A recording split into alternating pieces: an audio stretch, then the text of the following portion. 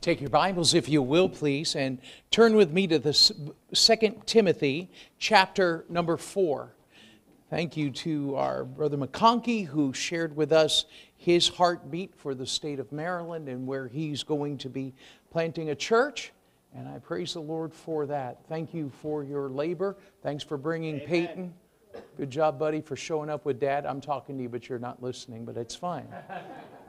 Glad you came, buddy. Thanks for coming Amen. With Dad. Hold him to the Little Caesars on the way home, though, okay? All right. 2 Timothy chapter 4. What a joy to see each of you here tonight. Thank you for coming out. Many of you have been here every night that you were able to, and that's powerful. So thank you for that. 2 Timothy chapter 4. I'm just going to read a few verses to you here. I charge thee therefore, I'm beginning to read in verse 1. I shouldn't just start. I should say, okay, verse 1. I charge thee therefore before God. That's incredible. Amen. Paul, who is an exemplary Christian, says, I am charging. To whom is he making this charge? Amen. To Timothy, Amen. His son in the ministry.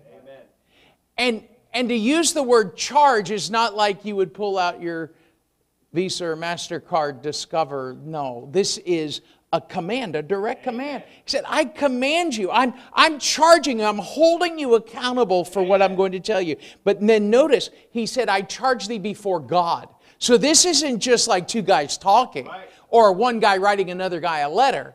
This is with, one, divine inspiration, two, a divine directive that is given to Timothy. I charge thee therefore before God, and then you see, and Amen. The Lord Jesus Christ. Amen. This is as official as you can get. Right. He's telling him, what I'm telling you as God is my witness. Right. Amen. I'm telling you this in the very presence and directive from the Lord Jesus Christ. Do you think Timothy's attention was gotten that way? It'd have mine. Right. Pastor Moore stands up and says, I charge you before God. I'm like, okay, I'm listening. Paul is saying this. I'm trying to make up for last night where I called you an adulterer. He said, I have a long way to go. Which, by the way, I should try to fix Brother Magnus. He was wrong. I was just kidding. Remember last night where I said 10 or 11 and then I kind of picked at him for not knowing his own story? Apparently he never said it. And I combined that. And I was corrected once in the men's room and again downstairs that I was wrong. So therefore, I'm just going to say he was wrong. I was wrong for, I don't even know why. Anyhow, I just wanted to fix this. If you were not here, this would not be like this.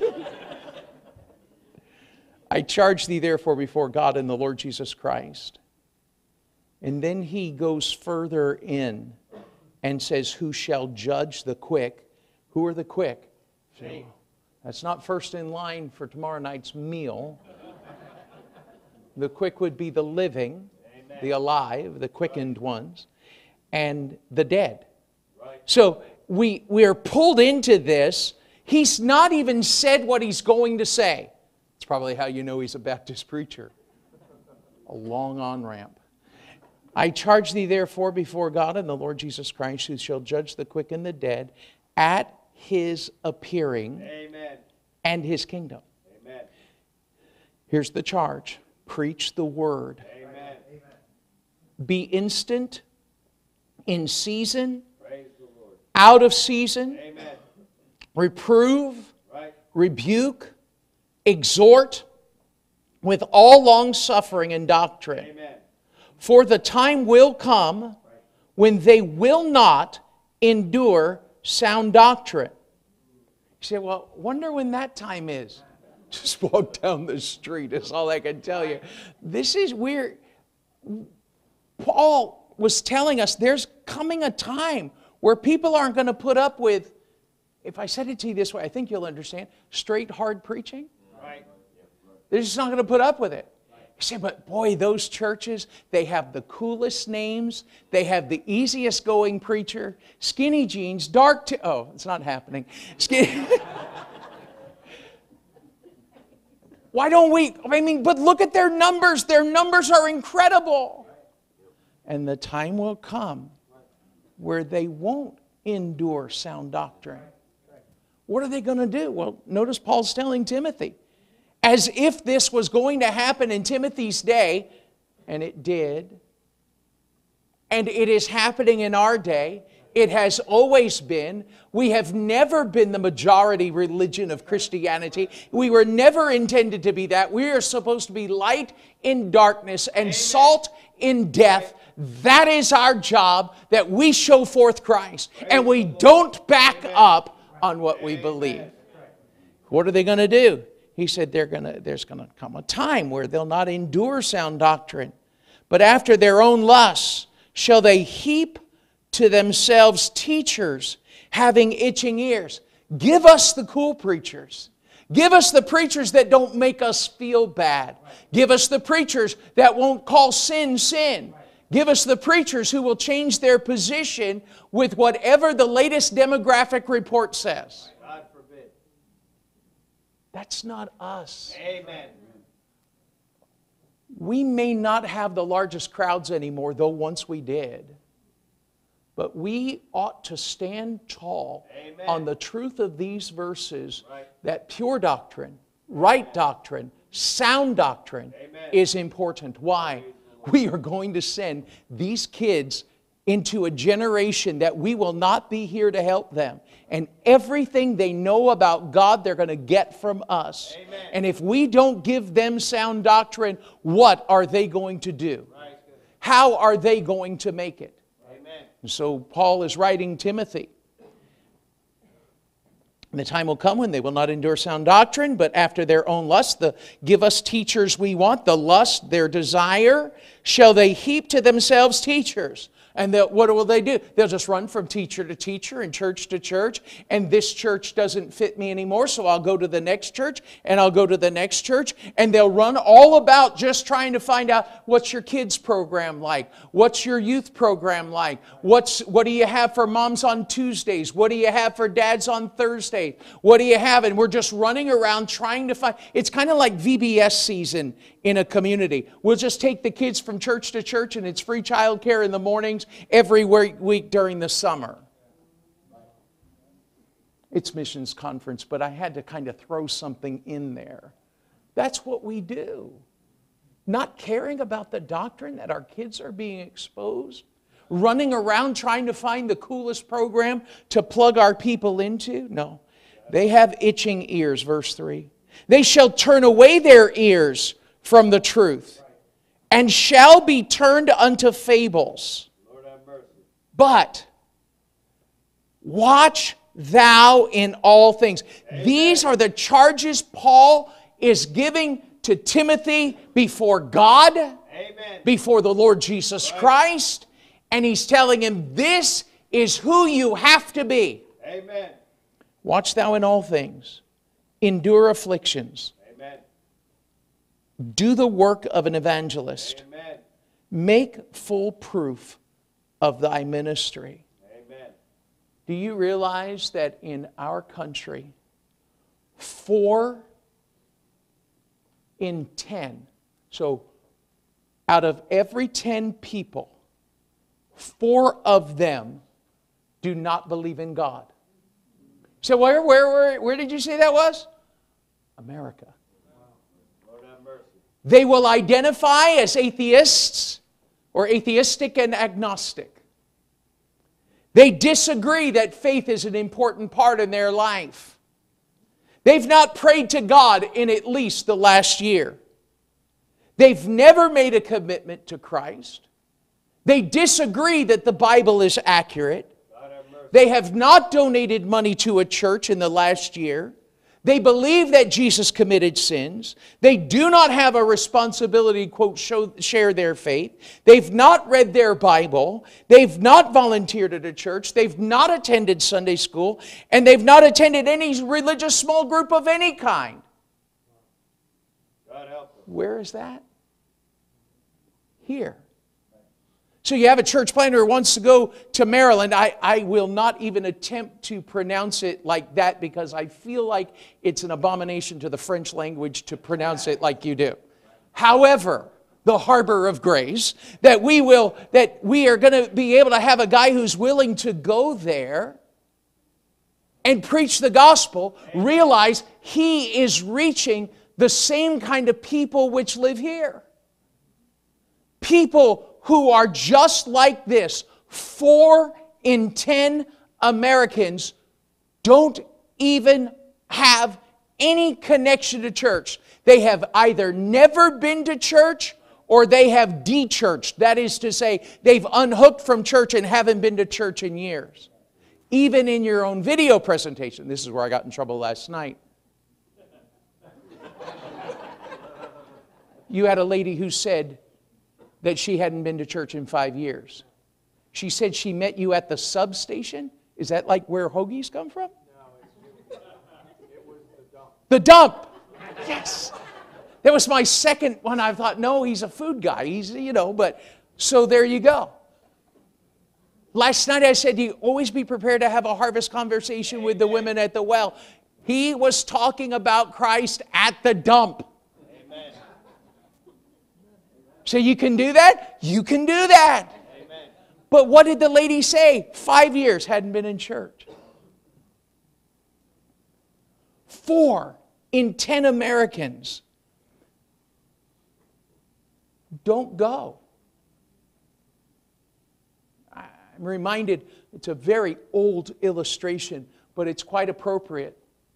2 shoe salesmen left from England on a ship. That'll let you know it wasn't a cruise ship. They left from England on a ship and traveled to a port in Africa.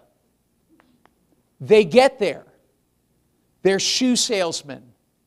The one guy gets off and he looks at all the people and none of them are wearing shoes and he says, I'm going home.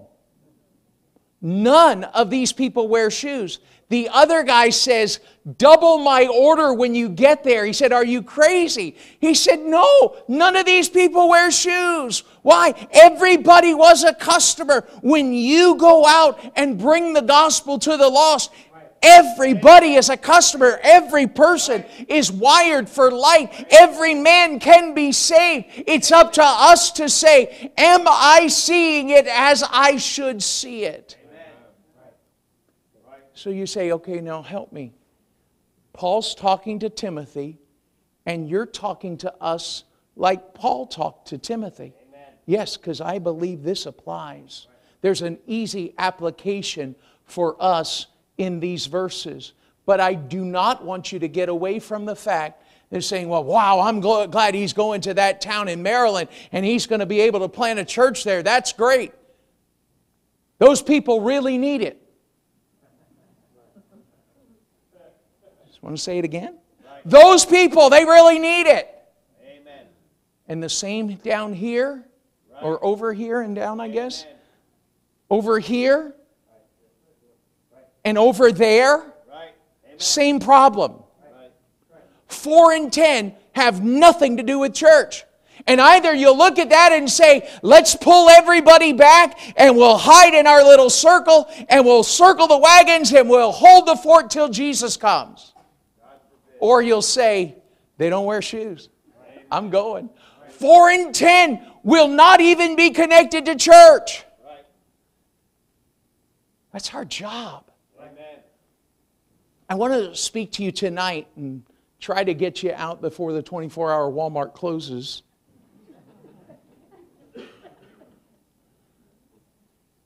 About our relationship to the gospel. And so you have your place in your notes, and I'm going to give you 4 simple thoughts as I read from verse 1 to really just verse number 2. I'm only going to cover 2 verses there. But the very first thing I want you to see is, number 1, we have a gospel accountability. Amen. Right. How do I know that? He's charging Timothy before God. He's charging Timothy before the Lord Jesus Christ. He's charging Timothy and telling him that God is going to judge the quick and the dead at His appearing. Paul told the church at Corinth in his second letter, he said, and you can write this reference down, 2 Corinthians chapter 5, verse 10, for we must all appear before the judgment seat of Christ, that everyone may receive the things done in his body according that he hath done, whether it be good or bad. Amen. You say, well, I didn't think we were going to get judged. No, I don't want you to confuse great white throne judgment with the Bema seat. It's kind of a playing into a Greek word that helps us understand that when Olympians and athletes ran their races and had their athletic exercises, that they would stand in front of a judge's table, and at that judge's table they would receive their reward for their race. We will stand before our God and Savior, and at that point we will receive the things done in the body, whether good or bad. Praise the Lord. I'm appearing at that judgment seat not because I earned it. Amen. I'm there because He paid the price to release me from bondage and declared me legally righteous. That's why I'm there. Lost people don't make it to that judgment throne. But understand this, I will give an account. There is an accountability. There's a second verse you could write down, and that is Romans 14, 9 and 10. For to this end, Christ both died and rose and revived, that He might be the Lord of the dead and the living. But why dost thou judge thy brother? Or why dost thou set at naught thy brother? For we shall all stand before the judgment seat of Christ. You and I have a gospel accountability. Right. Amen. You say, I don't know if I buy in. You don't have to buy in. It's the truth. Praise Jesus. You say, well, but are there like any exemptions?